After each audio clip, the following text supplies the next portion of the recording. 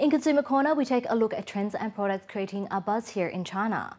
Well, as we just told you, one main reason the nanny industry is seeing a high increase in wages is because of Chinese parents' underdeveloped knowledge of maternal care.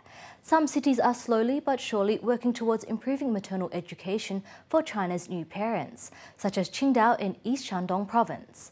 According to the City News, expecting parents in Qingdao can now take training courses in the city to prepare for the birth of their only child that will teach couples what to expect in pre- and postnatal periods in their long 9-month wait.